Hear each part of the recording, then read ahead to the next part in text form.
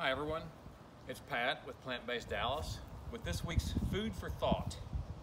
You know, I was watching a football game last week and saw an ad for the NFL's Crucial Catch campaign, which is the NFL's alliance with the American Cancer Society to raise awareness for cancer, as well as to support early detection, prevention, and education about all issues concerning cancer. Obviously, Diane and I, as cancer survivors, fully support the NFL's effort and thought that we would join them too, specifically regarding the education part about cancer. You know, the way we get educated about things is many ways. We can read books, we can watch videos, we can talk to experts. Diane and I have gotten educated primarily through reading books. These are the books that we originally read. Number one was Eat to Live by Dr. Fuhrman, then The China Study, T. Colin Campbell, and more recently, Fiber Fueled. But the one, if you want to raise education about cancer and how not to die from cancer, this book was probably the most influential, called How Not to Die.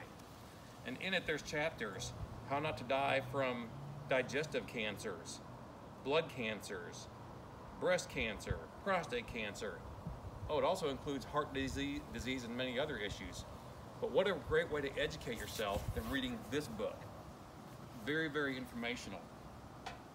Now, I think the reason that the NFL teamed up with the American Cancer Society was because the teams in the NFL know about creating strategies for winning.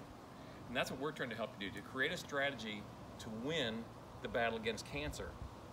Hoping you don't get cancer is not a good strategy. A good strategy is to educate yourself and figure out what can I do personally to educate myself and to hopefully prevent ever getting cancer. They say that cancer is in all of us, and nutrition is what sets it off. So it'd be good to know what are the things that set it off. You know, many NFL teams, in order to make it to the Super Bowl, have to make some difficult decisions on players that they want to cut, things that they want to do in order to accomplish their goal. And it's the same with a plant-based diet.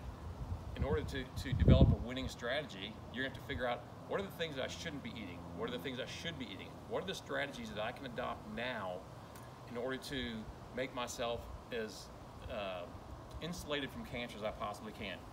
Trust me, you don't want cancer. So all I can say is, if you are interested in reading books, here's some books. The videos, you can go to YouTube and watch Forks Over Knives. You can rent or buy it. The videos you can watch are, one of the most helpful ones for us was on YouTube. It's called Forks Over Knives. Or on Netflix, you can watch Game Changers or What the Health. Those videos are the science behind why this a whole food plant-based diet is an effective strategy for warding off cancer. And isn't that what we all want? To live a long, healthy life, cancer-free, and as healthy as possible. Will you make the catch?